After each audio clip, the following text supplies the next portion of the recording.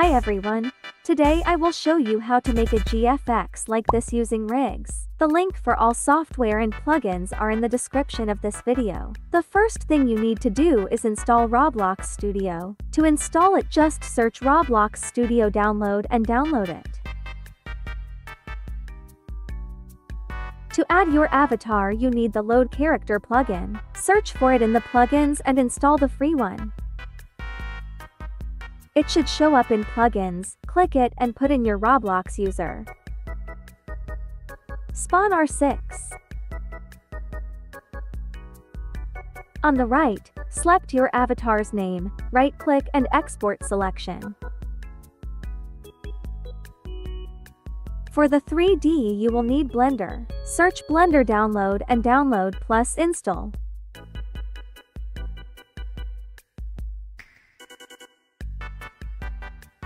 You will need Blender Lightroom. The link for it is in the description. When you open it, it will look like this. These are the rigs I use. The link for them is in the description. You can pay if you want, but if not, just put $0 and add to cart. Put in your email, then download the folders.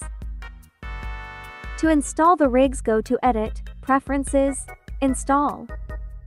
Select the zip rig file and install it. It should show up here. Select the rig you want to use, click on the head and then go to Shading. To add the avatar's clothes, scroll up, press the X, then select the avatar's texture. The texture will look something like this.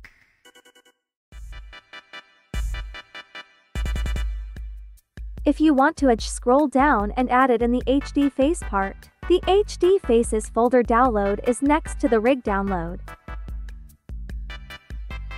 Go back to layout. It looks gray still, but if you press on these spheres, you can see what it would look like rendered.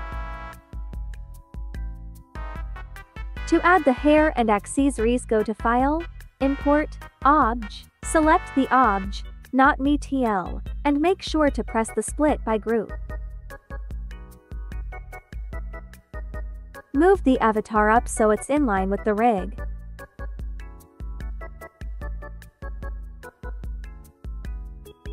Select all the parts with the avatar's name and delete them.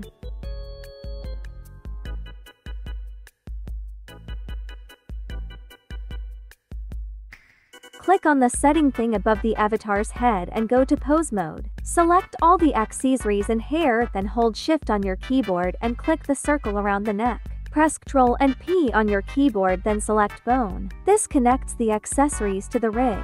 Now press this camera, then go to View, Walk Navigation. Use Q, E, W, A, S, D keys to move the camera. Now use this rotation tool to pose your avatar.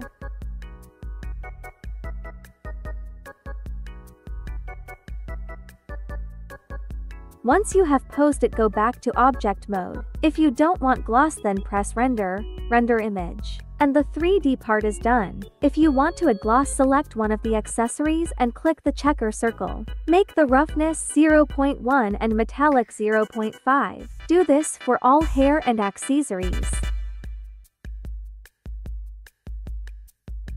Then select one of the rig's body parts and do the roughness and metallic. Click Render, Render Image, then save it to your desktop. For adding the background, I use After Effects 2024, but you can use anything you want like Photoshop or Photopea. I got After Effects free from filecr.com. Press Ctrl+I on your keyboard to import the render. Add a background. I get all of my overlays and backgrounds from Pinterest and Discord servers. Press S on your keyboard to change the scale. Use hue or saturation to change the color. I also add gradient to the background. Add overlays. I forgot to do this earlier, but go to the start and press N on your keyboard. Then right-click this part and trim to composition. This makes it only 1 frame long. If you forget to do this, then when you render it, It will export like hundreds of photos.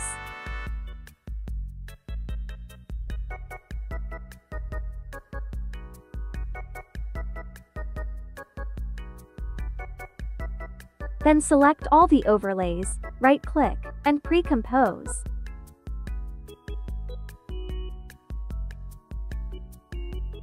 Add radial blur.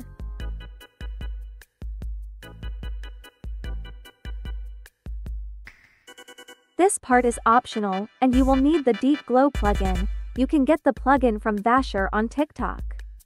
Pre-compose the avatar, then press Ctrl+D on your keyboard to duplicate it. Use this pen tool to draw roughly around the edges of your avatar. Press M on your keyboard and invert. Add Deep Glow. Change the feather amount to make it softer and adjust it to your liking.